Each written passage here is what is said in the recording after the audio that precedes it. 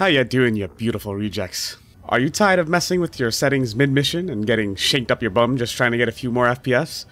And either the game looks good, but it's a bit of a slideshow, or in the pursuit of those FPS, you end up making your game look like Papa Nurgle's ass cheeks on a CRT monitor. Then this video is for you, brother. Starting off, we have FOV.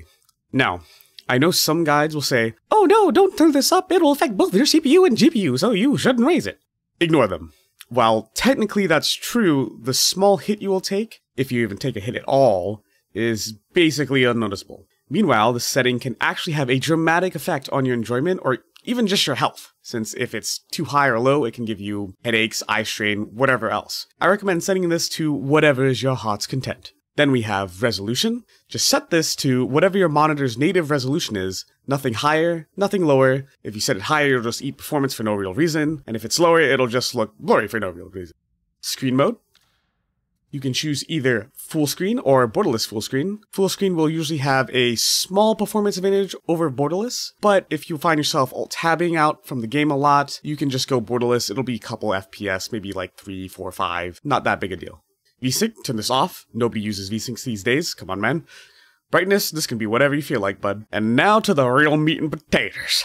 Performance. So first we'll have DLSS and FSR. And sad to say, these are essential if you want to have decent performance in this game. Luckily though, you can just think of it as an anti-aliasing option that actually improves performance, since that's effectively what it is. The only downside being some shimmering and some bouncy scenes such as the Valkyrie loading screen. Other than that, it looks pretty good.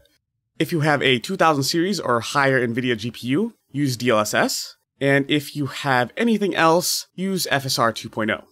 For DLSS, I personally recommend balanced or performance. Ultra performance will look far too terrible and it's not really worth using. Performance will look a bit blurry in comparison to balanced, but it may give enough FPS to help hit your goal without looking that much worse. Balanced, as its name implies, is the best compromise between performance and visuals, and I'd definitely start here. It does look noticeably better than performance while giving a very notable performance gain over native. Personally, I would not have recommended quality a few days ago, but the recent update seems to have helped its performance. Before, it would cost about 10 to 15 FPS more than balance while only looking perhaps 5% better. Now it's closer to about 5 to 10 FPS less than balance on my setup anyways, while looking pretty nice and crispy. So you can give this a try if you like. For FSR, essentially this is the same concept as DLSS, but any GPU can use it. It looks fairly visually similar, aside from perhaps being a little bit sharper in tuning.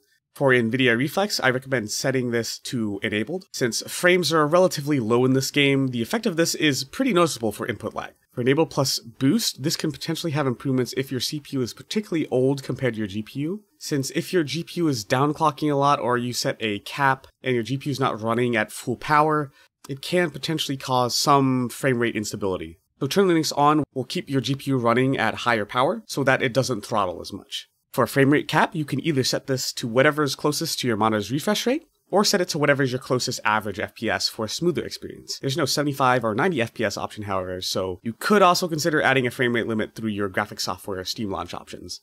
Personally, I'd recommend finding out what your frames drop to in demanding scenarios like hordes, and set the frame rate cap somewhere in the ballpark of that. Now we have Sharpen. I recommend keeping this on. It helps make the game look nice and crispy clear, and doesn't have a big performance hit. If you turn it off, it's mostly just going to make your game look blurry, which I don't recommend. Anti-aliasing, this stays off with DLSS and FSR 2.0. And then we have, that's weird. I could have sworn there were some graphics settings here, but I don't seem to see anything. Huh. But no, seriously. If you want to run RTX and have a smooth experience, you're, going to need some mighty powerful sorcery. And by sorcery, I mean a bottomless wallet filled with money. If you don't have that, just slap a big fat off on all these and pretend this section doesn't exist. Alright, advanced graphics. Ambient Occlusion. I recommend setting this to at least low, not off. Setting this to low is what makes your game look like a PlayStation 2 game, so do not turn it off. It's not that demanding on low, but it adds quite a lot to the visuals of the game. Likewise, medium to high do add detail, but the performance to visuals ratio isn't quite as good. So if you're hitting your performance goals and want slightly better shadows, you can raise these if you like, with medium having a bigger jump in visuals than high. Light quality. Now, low was good before. for ambient occlusion. But do not turn this to low. This setting on low makes the graphics look like they were all created by someone who doesn't thin their paints, and this is quite possibly the most important setting for the visuals of the game without having that big of a performance cost. I recommend setting this as high as you can, and only lower it if you need a bit more FPS to reach your performance goal. Even the difference from low to extreme isn't that big of a performance hit, so just blast this up, brother. Next, we have Volumetric Fog Quality. This one can be a bit of a personal taste, but I personally recommend medium or low. Just know that those two settings will drastically change how your game looks. This is a very important setting for the atmosphere of the game, so I'd personally recommend keeping it on medium, especially since it doesn't have that big of a performance cost. Now, if you want more visual fidelity and are willing to sacrifice the atmosphere of the game, you can turn this to low, if you really want that competitive edge in a PvE game. I'd say high and extreme are a bit unnecessary as they don't seem to have a very large effect on visuals, but do cost a more noticeable amount of frames, though there is a small difference between high, so if you have some wiggle room, you could maybe consider turning it to high. Depth of field, like, come on dude, no one likes this setting. I've never met anyone who likes this setting. Just turn it off. And if you like the setting, you turn it off too. Stop it. Is chaos messing with your brain? Are you a heretic? Because this setting is heresy. Global Illumination. Leave this on high. It costs practically nothing, but makes the game look a lot nicer with improved and brighter lighting. Turning this to low will just make your game look a little bit worse, on top of making it harder to see since the lights are not as bright. Bloom. Leave it on. Costs basically nothing, but gives light sources a nice and realistic glow. Otherwise, they look a little bit flat and lifeless. Skin Subsurface Scattering. This setting makes skin and bald green heads look a bit more realistic in how they are lit. Though fairly subtle, this can make a decent improvement in how your character looks, especially around their face. So if you like looking at your character a lot, you can consider turning this on. However, my main problem with the setting is that though it's normally low in cost in most areas if you only have a dozen or so bald heads on screen, my issue is when there are 100 bald heads on screen. This might eat into your performance more than it's worth, especially compared to how much visual quality you get, since this is not really a setting you'll notice much while you're playing the game. I would personally recommend turning this off unless you really like looking at your character's face. Motion blur. Oh shit, here we go again. Turn it off. It'll just give you headaches, and it looks terrible. Always turn this off, unless it's a racing game. Then maybe it's acceptable, but otherwise, no. Screen space reflections. Alright, I'm going to recommend you turn this off.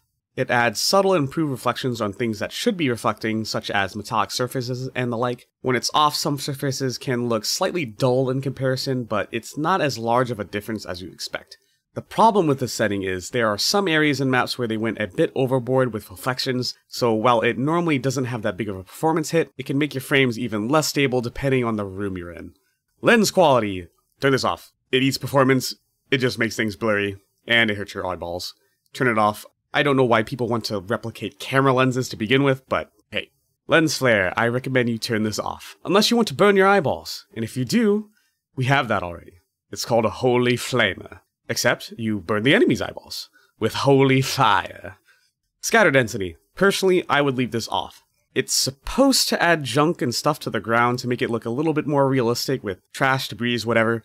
But turning it off, there's hardly a noticeable difference in visual quality, and it's one of the only ways to give your CPU some more performance. Even with it off, there's still little nuts and bolts and trash everywhere on the ground, so I'm not really sure there's much of a point to it, honestly.